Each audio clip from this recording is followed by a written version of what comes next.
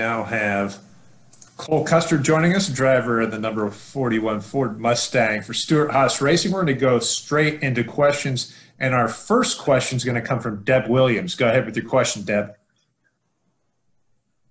Okay, thank you. Congratulations, Cole, on making the playoffs in your rookie season. You made your the Xfinity Series playoffs last year, but with this being your rookie season in Cup and making the Cup playoffs, how do you, other than the racetracks involved in the playoffs, how do you see these playoffs being different from last year as well as your approach to them? Well, I think the biggest thing is that there's just more competition.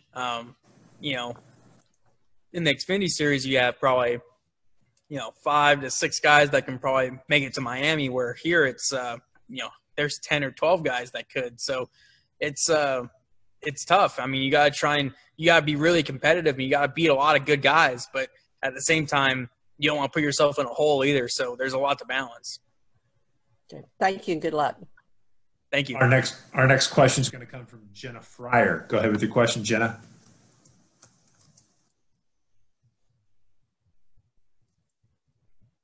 Jenna, do you copy? Okay, we're going to go next to Mark Garrow with PRN. Go ahead with your question, Mark. Thank you. Cole, what does it feel like to make the playoff, and we so-called experts, nobody had you making the playoff when the year started, and yet you're in. So how does that make you feel, and what are your expectations? I mean, it's huge. I mean, I think we can go in there and, prove some people wrong is the biggest thing. But at the end of the day, I mean, it's about being consistent and it's about being competitive. And I think, we found to try and, we've had a lot of peaks and valleys, I think, at times this year. But at the same time, we just need to try and level it out more going into these playoffs. And I think if we can be consistent and we can put it all together, put all the pieces together for these last 10 races, I think we've shown that we can compete with anybody. It's just trying to put those pieces together every single race. Thank you. We're going to try again with Jenna Fryer. Go ahead with your question, Jenna.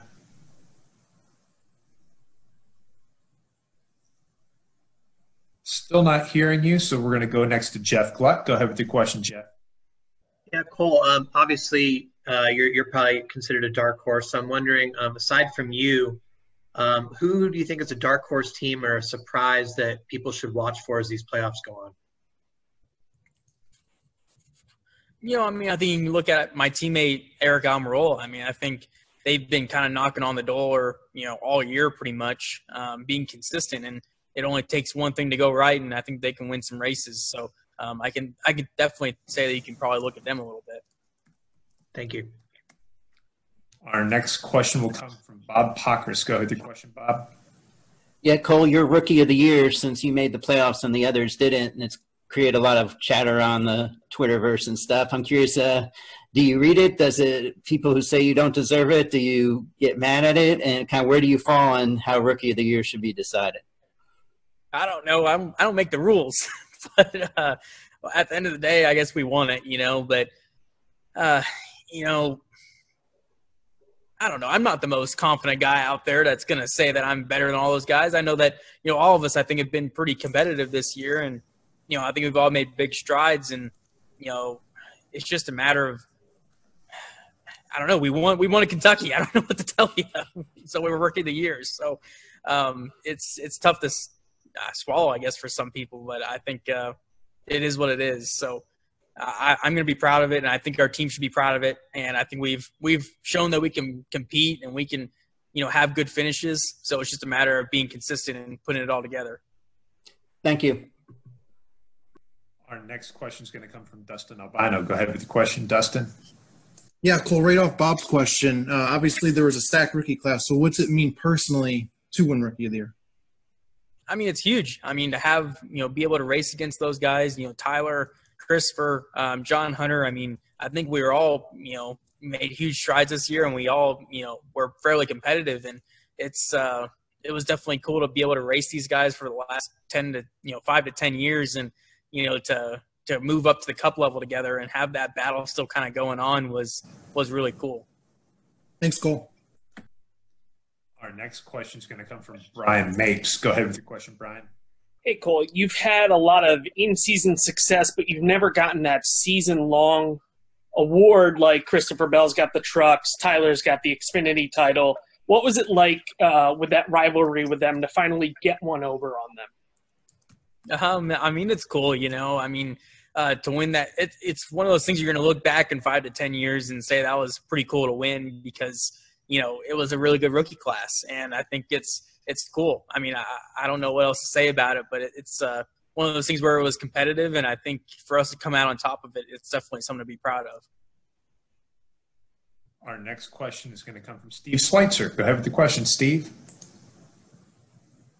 Well, Austin Dillon was just on, and he said that every single point is important when it comes down to playoff time. And if you've got to put a bumper on somebody, that's what you do. What are your thoughts on that? And as you being a rookie, are you a little less likely to take that approach? No, I think he put it about right. You're not going to do it every single lap and every single time in the race. You got to do it at the right time. But if it's going to move you to the next round or it's what you need to do to make your team move forward, it's what you got to do.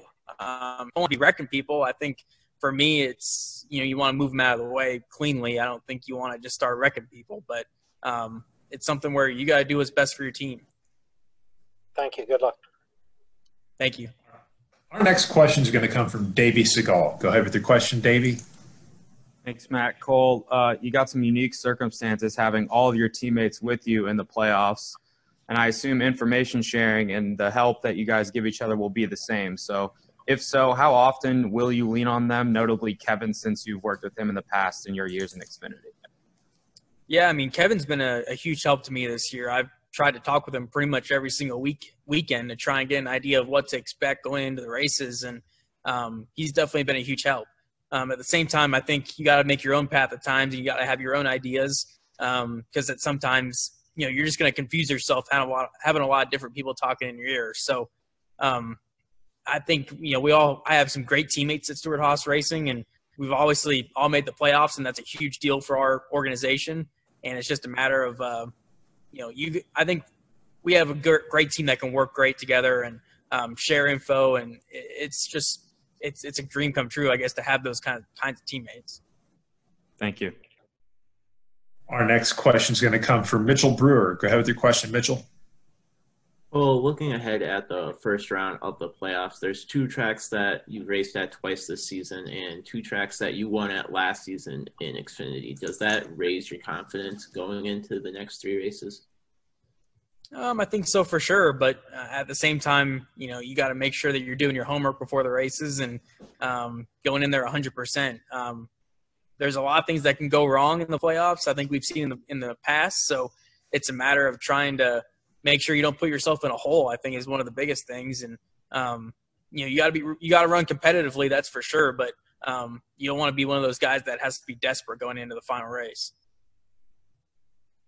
Our next question is going to come from Jeff Magliacetti. Go ahead with the question, Jeff. Hey, Cole, congratulations and thank you for joining us. Outside of the Stewart-Haas garage, who have you turned to? Who has given you the best advice in terms of dealing with this playoff process? I think I lean on my crew chief, Mike Shiplett, a lot. He's been a huge help. I mean, over the past 2 years of being a really calm guy that can give you a lot of advice on a lot of different things. And he's definitely, pointing me in the right direction a lot of times. And I think going into these playoffs, it's just a matter of taking it one step at a time. And you do enough things right, you're going to find yourself in a good position. Thank you, Cole. Good luck. Thank you. Our next question is going to come from Kathy Brown. Go ahead with your question, Kathy. Kathy, can you copy? Okay, our next question is going to come from Kelvin LaPierre. Go ahead with your question, Kelvin. Hey, Cole, congrats on making the playoffs in your rookie season. Going back to the advice you've kind of gotten, has Tony Stewart given you any advice, being the team owner, going into what to expect here in the first round? I mean, Tony's definitely probably every driver's dream come true to have as a boss. I mean, somebody I've watched since I was a little kid on TV and one of the, legends of our sport. is pretty amazing. And he's definitely one of those guys that, to have somebody, give you support going into different things and going into races and into the playoffs, it means the world. I mean, we had a team prep rally this week, and he was on it and on the Zoom call, obviously, because we can't do it in person now. But to have that kind of support from him and seeing how we're doing it means a lot for me, who I've watched him since I was a little kid. All right, thanks, Cole. Good luck this weekend. Thank you. We're going to try Kathy Brown once again. Go ahead with your question, Kathy. Hi, can you hear me now? Yes. Okay, I'm new to this. I'm not an expert, but I did have you winning a race this year and making Rookie of the Year, so congratulations. With that being said, is there anything in this totally different world that we're in, being a rookie, that you feel that you've missed out on with the COVID-19 situation? I think all the races with the fans before the race is probably the biggest thing. It was cool going through Daytona and still having, it be a normal race, because you have all the pre-race stuff going on, and it's really cool. And, I think that's one of the biggest things, just the atmosphere before the races with the fans is probably the biggest thing that we missed out on. Okay, thank you. We're going to go next to Bob Pockers. Go ahead with your question, Bob. Yeah, Cole, do you feel like you're at a disadvantage being a rookie in the playoffs as well as not having any practice? You can go back and forth on it for sure. I mean, I think I would definitely like some practice. It's kind of one of those things, even though we've been to, tracks like Darlington before, some of these guys have been there for 10 to 15 years. And, there's stuff as a rookie that we just like to try in our car to see if it was better or worse. But we don't really have that opportunity. So we make our best educated guess on what, we brought there last time, what our teammates did, and what we've, compiled through this whole year of what works and what doesn't work. But it's just a matter of adapting as fast as you can and trying to use your notebook as best you can. Our next question will come from Michael Shelton. Go ahead with your question, Michael. Thank you very much. Well, kind of following up on what was asked of you earlier, Cole, obviously Darlington's a track you had success at in the Xfinity Series. You've raced there, of course, twice this year, but this is the Southern 500, one of the crown jewels of the sport. I'm just wondering, racing there, throwback weekend, all the festivities and the history involved, what's going to be your mindset entering this Sunday's race as opposed to your previous Darlington races? Will it be a little bit more nerves or? I think so for sure. One of the biggest things is how you manage your car for that long of a race in a playoff race. A lot of times, sometimes you kind of be a little bit conservative at the start of the race to make sure you don't knock the fence down and ruin your day. Or now, you might have to be aggressive from lap one. So you might see a lot more guys hitting the fence throughout the race. So that's probably the biggest thing, is how you're going to manage your car throughout that long of a race. I think is the biggest thing. Thank you. Good luck. Thank you. Our next question is going to come from Gabe McDonald. Go ahead with the question, Gabe. Gabe, you're on mute. Go ahead with the question. Yeah. Well, just piggybacking on that, how would you say this track kind of fits your racing style? I think for me, it's a fun track to go and move around at and try and you do what's best for you. You can kind of figure out your own kind of path of what works and what doesn't for your line, and how you work the throttle and how you want to save your tires. And I think everybody kind of has their unique thing in their own style of how they attack that racetrack. Our next question is going to come from Luis Torres. Go ahead with your question, Luis. Hey, Cole. So this is the third time this season going to Darlington with no practice, of course, as many, and I imagine you are very accustomed to at this rate. How important it is going for the rest of the season to have those races, with the exception of the Roval, coming back and rely on the notes that you've had to be better at those races? It's huge. Obviously, that's all we have to really lean on is, what we brought there last time, because we don't have any practice to kind of work through things. So keeping good notes and, making sure you're staying on top of things and coming to the racetrack prepared and, crossing all the T's and dotting all the I's is pretty much everything that we need. It's very important right now. So I think we've kept good notes. We've gotten better throughout the year, and it's just a matter of trying to put all the pieces to the puzzle together. All right, thank you, and best of luck. Our next question is going to come from Marty Chikala. Go ahead with your question, Marty. Thanks, Matt. Cole, congratulations on making the playoffs. You're one of the lower end drivers on the playoffs, coming in 11th ranked. There's a bunch of wild card tracks we've got on the schedule. Obviously, we've got Bristol as the cutoff for the round of 16, Talladega and the Roval in the round of 12, and then you got Martinsville in the round of 8. Of those 4 tracks, which wild card track do you think that you could use the best to your opportunity to try and make it up the rankings? Whatever one's next, I guess. You just look forward to the next one and you take it one step at a time. I don't know how else to answer your question, really, but it's definitely, there's some tracks. I think all the cutoff races are going to be tough ones because they're very unpredictable and they're tracks that a lot of things can go wrong at. So I think they're all going to be pretty exciting. Thanks for your time, Cole. Best of luck this weekend. Thank you. And our final question is going to come from Cole Cusimano. Go ahead with the question, Cole. Hey, fellow Cole. Looking ahead to Phoenix, should you advance? You got your first top 10 of 2020 there, and you got a top 10 at Loudon as well, a track that races really similar to Phoenix. With another similar track in Richmond coming up soon, how important is it to fine-tune your notes for that series finale? And are you confident in your data already attained with that new package?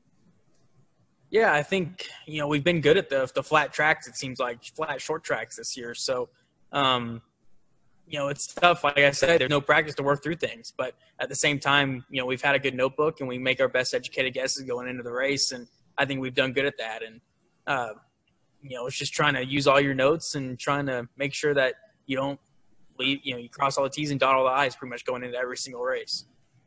Thank you, sir. Well, Cole, congratulations for making the playoffs and good luck this weekend at the track Too Tough to Tame as you start the 2020 NASCAR Cup Series playoffs.